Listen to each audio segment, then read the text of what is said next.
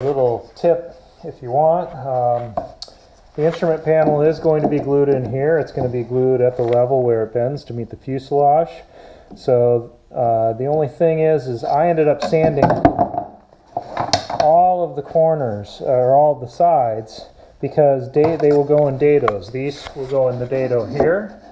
Then the top is going to have the dado that goes on top.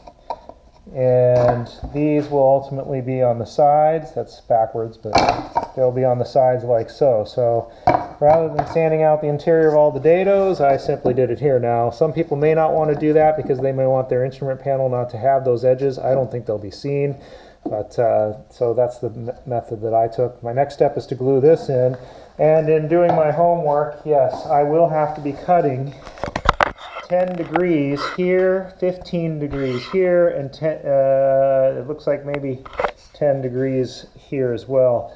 And then I'll also be cutting some different degrees. There's a 45 degree, a couple of cuts here, so that everything fits snugly. So that's going to take a little homework and thought before I do that on my tabletop.